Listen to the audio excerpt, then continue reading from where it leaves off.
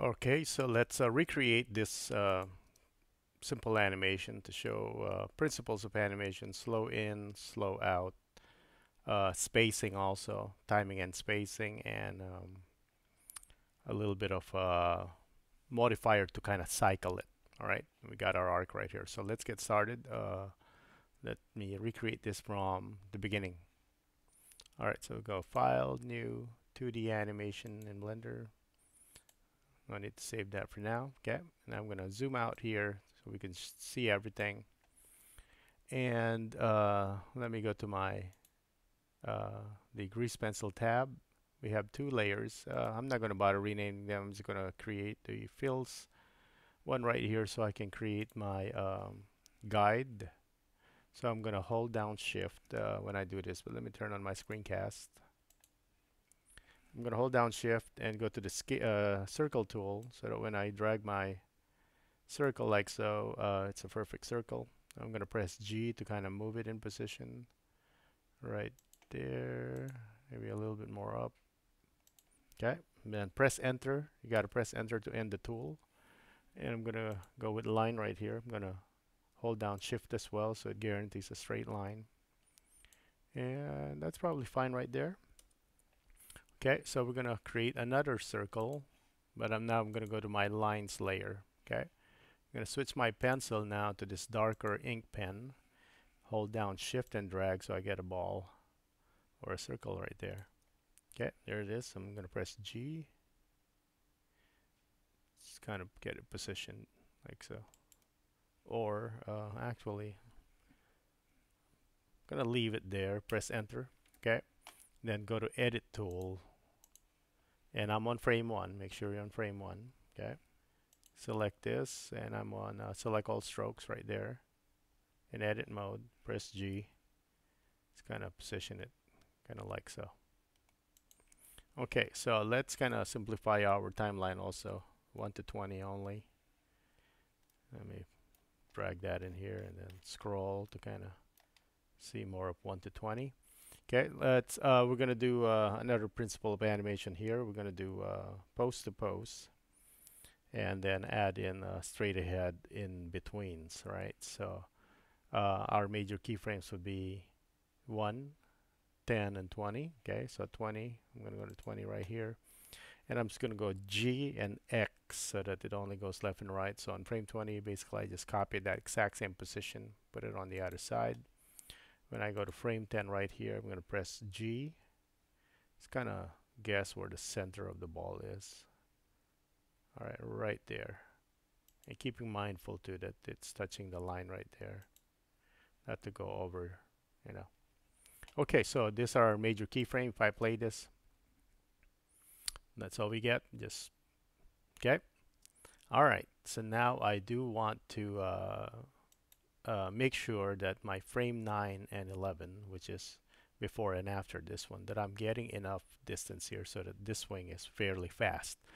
So I'm going to go frame 9 here and establish that now, that I do want it kind of here so that I have a lot of spacing.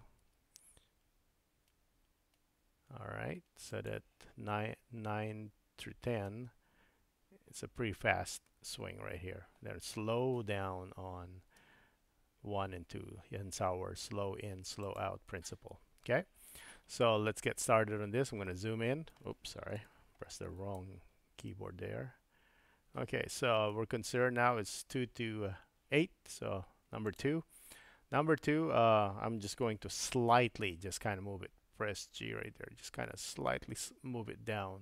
Okay, I do want it to kind of basically stay where it's at, but just slightly move it down. And then 3, just a little bit. Okay, I'm going to increase my onion skin to 2020 here so we get to see all the the frames while we're doing it. Okay, all right, so now I'm going to go with that's frame 3 right there. Frame 4, I'm going to just move it down a bit.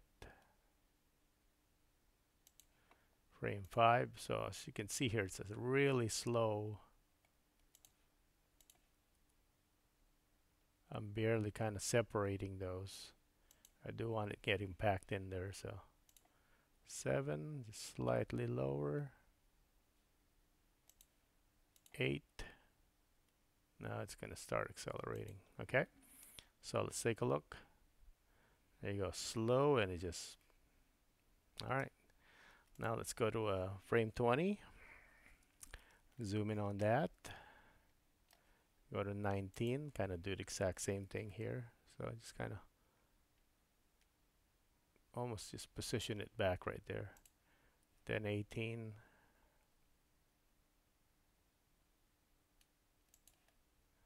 17.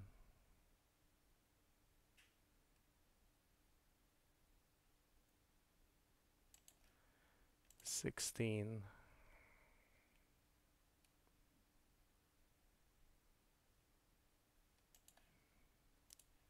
15.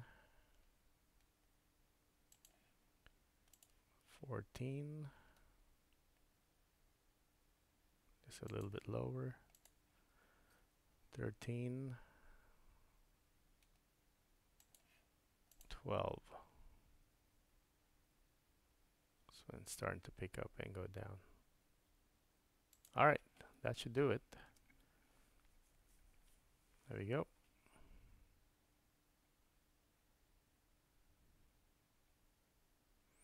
All right, maybe I need to compress it here a little bit more.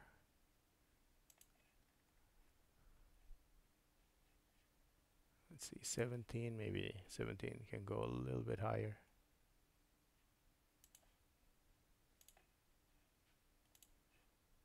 16.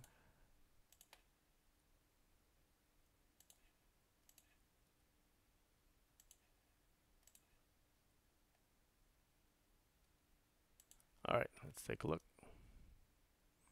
All right, that would do it. So now let's extend this to, let's say, 250 now, because we want it to go all the way to the original timeline or whatever frames you want. Okay, so what I want to do here is select all these keys and duplicate them, Shift D, move them to the right there, frame 21.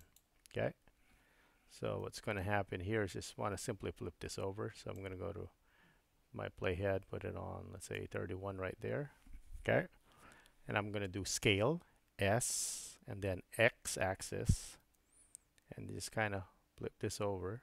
Oh, let me undo that. Let me make sure my cursor is over here so I have more space to kind of scale it going in. SX, drag the mouse until it'll flip over.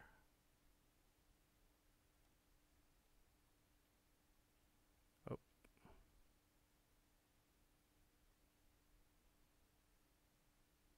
Let's see, right there. Just so that we don't have to start the animation. So now when it ends on 20, it goes to 21, it just starts to go down. Okay, so let's take a look.